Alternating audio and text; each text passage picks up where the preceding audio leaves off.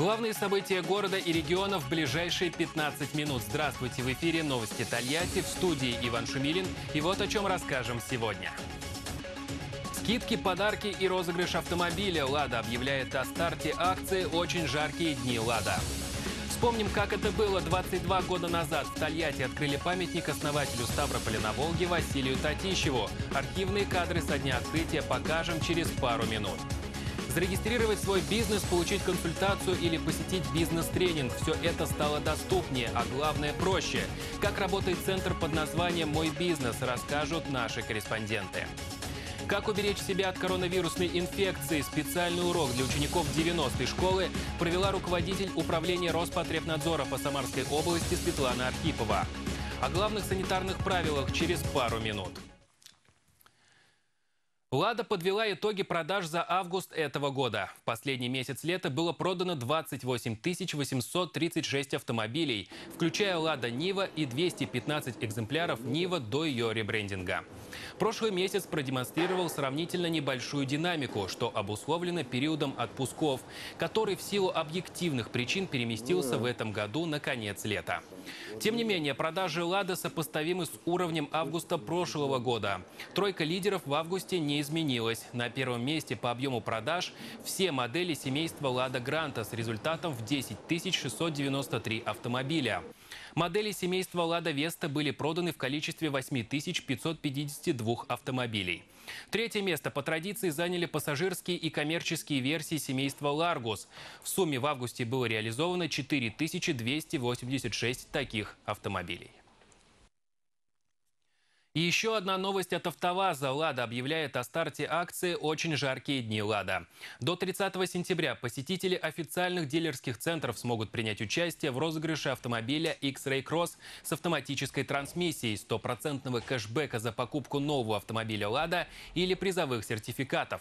А также одними из первых смогут познакомиться с новыми моделями Largus Cross Quest и Granta Cross Quest. Победители очень жарких дней «Лада» будут объявлены 1 октября в рамках онлайн-трансляции, которая пройдет в социальных сетях «Лада» и на сайте lada.ru в 18:00 по московскому времени.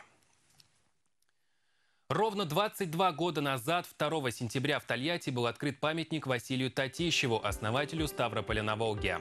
Автор проекта Александр Рукавишников. В архиве нашей телекомпании сохранились уникальные кадры 1998 года. На открытии выступала знаменитая советская и российская певица Людмила Зыкина. Появление этого монумента стало большим событием для города. Сотни людей присутствовали на открытии памятника. Он построен на пожертвования организаций, учреждений, горожан, а также средства фонда «Духовное наследие». Высота постамента составляет 14 метров, а сама скульптура достигает высоту 7,5 метров. Для строительства мемориала были выбраны известняк и бронза. Памятник Татищеву, расположенный на берегу Волги, давно стал символом города и излюбленным местом отдыха тольяттинцев. Как возводили этот уникальный памятник, факты, о которых мало кто знает. Подробно об этом расскажем в понедельник в программе «Обозреватель» в 19:20.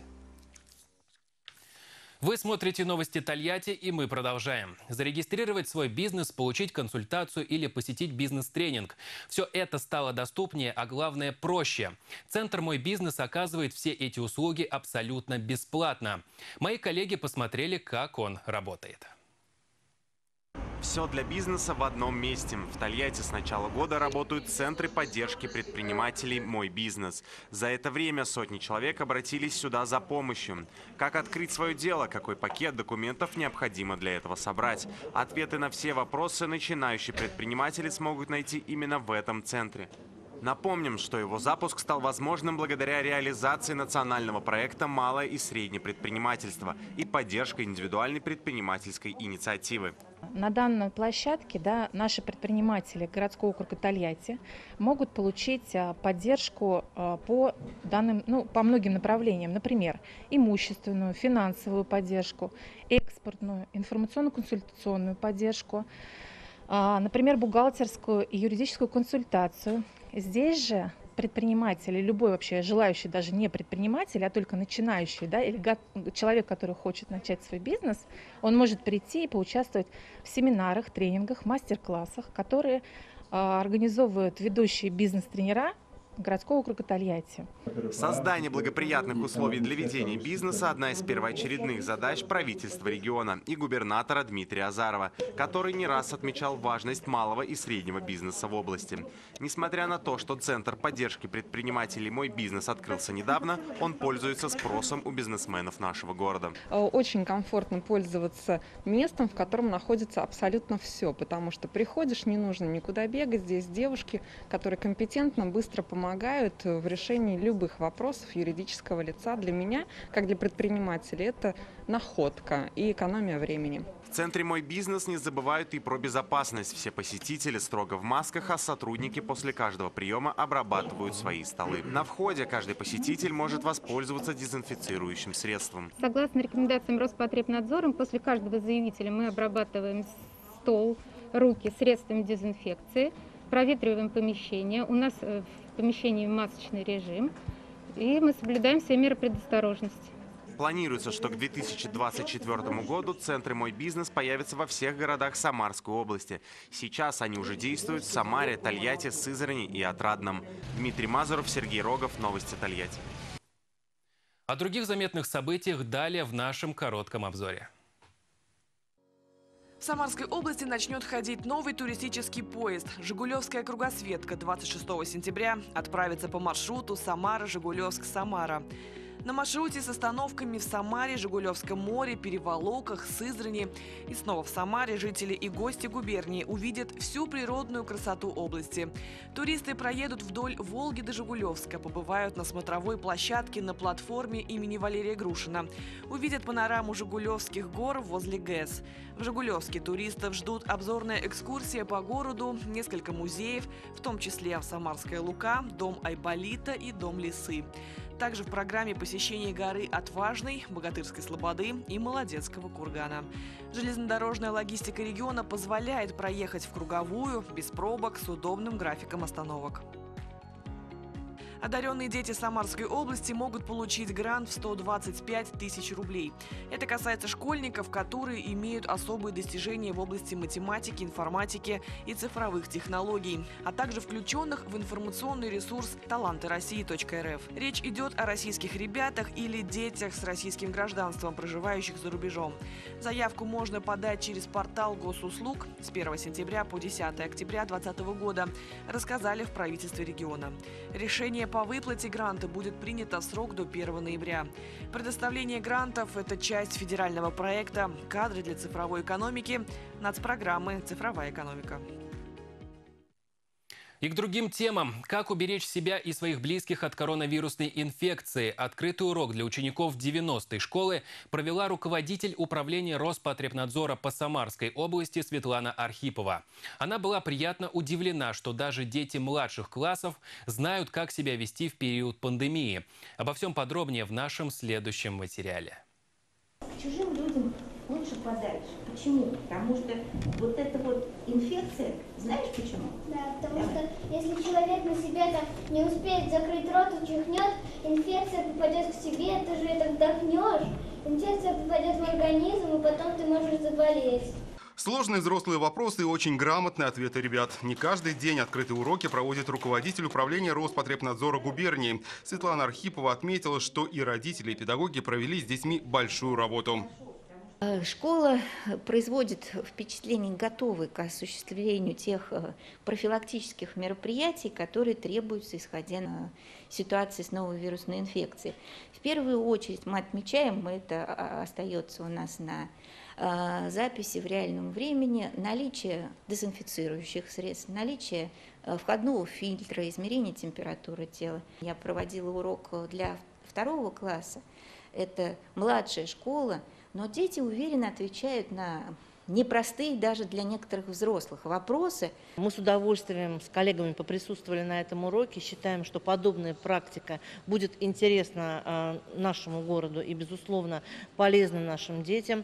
И мы продолжим эти уроки здоровья силами руководителей департаментов нашего города, силами директоров учреждений и донесем до ребят понятную, полезную, а главное, интересную информацию в интересной форме.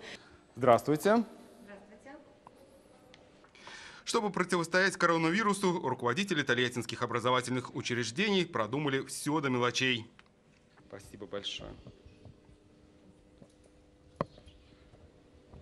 Вот только так, с измерением температуры, с обработкой рук и с обязательным надеванием маски можно сегодня войти в здание школы. Антиковидные меры в действии. Но это только часть профилактических мероприятий. В течение дня в школе неоднократно обрабатываются столы, ручки дверей и другие предметы общего пользования. А в столовой и еще в нескольких аудиториях 90-й школы стоит вот такой рециркулятор воздуха. Он обеззараживает помещение от бактерий и вирусов. Хочу поблагодарить родителей и наших детей за то, что они очень внимательны, за то, что они очень организованы и с первых дней приходят в школу в соответствии с тем расписанием, которое у нас есть сегодня. Ведь важно, чтобы вся система работала без сбоев. Для этого каждый человек должен чувствовать свою ответственность. Еще одно новшество. В этом учебном году дети не переходят из класса в класс. Все занятия проходят в одной аудитории. Каждый класс учится по своему расписанию. Благодаря этому в коридорах нет большого скопления детей. Сейчас на каждом сайте образовательного учреждения все желающие родители в первую очередь могут посмотреть, во сколько ребенок должен заходить в школу, во сколько он должен выходить из школы, когда прием пищи в конкретном классе, в какой аудитории он занимается и так далее. Сегодня в образовательных учреждениях города много делается, чтобы обезопасить ребят от коронавирусной инфекции. И эта работа заметна. Я считаю, все организовано правильно, так, как должно быть. Некоторые, может быть, неудобства для родителей есть, но для детей все меры предосторожности соблюдены. Все нам показали, и антисептики. Профилактика прежде всего. Сегодня и педагоги, и родители, а главное дети это хорошо понимают. Юрий Соколов, Александр Туровский. Новости Тольятти. Брошенные, ржавые и никому не нужные. Подобные автомобили годами стоят во многих дворах города. Теперь таких машин станет меньше. Тольяттинские экоактивисты вместе с городской администрацией взялись за решение этого вопроса. Куда будут отвозить старые машины? Обо всем подробнее в репортаже Дмитрия Мазурова. Ржавеющая «Газель», автомобиль на кирпичах, разбитые стекла и бамперы. Такие машины есть почти в каждом дворе. Эти брошенные автомобили захламляют и без того узкие внутриквартальные проезды. Кроме того, они могут стать причиной самых разных непредвиденных ситуаций. За решение этого вопроса взялись экоактивисты нашего города совместно с администрацией Тольятти. Как инспектор по охране окружающей среды хочу сказать, что если раскинуть любой бэушный автомобиль по компонентам, то мы получим от 3 до 5 класса опасности. Аккумулятор, горючие смазочные материалы, капающие на асфальт. Все это в целом отравляет почву. Годами стоящие во дворе вашего дома машины занимают полезную площадь, мешают благоустройству и совсем не украшают имидж автомобильной столицы России. Любой такой автомобиль несет дополнительную опасность. Дети во время игр во дворе могут получить травмы. Не исключены возгорания брошенных авто, которые могут нанести ущерб другим машинам. В прошлом году поступило заявление от управляющего дома, там, где стоит вот эта автомашина. Собрав все необходимые документы, мы приехали для того, чтобы ее сейчас в данный момент, как собственник не отвечает на наши запросы, и мы приехали, чтобы ее эвакуировать. Соответственно, собственник уже потом либо он откажется от нее, либо он ее заберет. Но как происходит вывоз брошенных авто? Активисты по заявлению горожан приезжают на место. Затем пытаются установить владельца, а если не получается, то эвакуируют автомобиль на спецстоянку. С 2021 года вступят в силу изменения в законодательство. По новым правилам, если автовладелец бросит свою машину, ему может грозить большой штраф. Именно на такие специализированные стоянки и будут попадать заброшенные автомобили. Если в течение полугода их владелец не объявится, то по средству суда они уйдут в собственность города, а затем на утилизацию. Дмитрий Мазуров, Михаил Цуркин. Новости Тольятти. И к новостям спорта. Спонсор рубрики — клиника лазерной хирургии «Варикоза нет». Не откладывайте на завтра здоровье ваших ног. Вздувшиеся вены, отеки – это признак варикоза. Тромбы – его серьезное осложнение. Но решение есть. Клиника «Варикоза нет» в Тольятти. Успейте записаться на лечение по акции. Звони 55 55 95. В этом сезоне чемпионата ВХЛ Кубки Шелкового пути сыграют 26 российских команд. Регулярный чемпионат стартует 4 сентября, «Лада» первую игру пройдет 6 сентября. До 17 февраля команды проведут в общей сложности 650 матчей. В плей-офф выходят первые 16 команд. С 4 по 6 сентября в тольяттинском СК «Акробат» пройдут игры первенства Самарской области по баскетболу среди девушек до 16 лет. В первенстве примут участие 4 команды из Самары, Сызрани, Отрадного и Тольятти. Наш город представит команда «Красные крылья». А теперь о погоде рубрику представляет салон штор «Аллегро». Шторы «Аллегро». Хорошие ткани по недорогой цене. Бесплатный пошив в Тольятти. Телефон 8 987 444 44 69.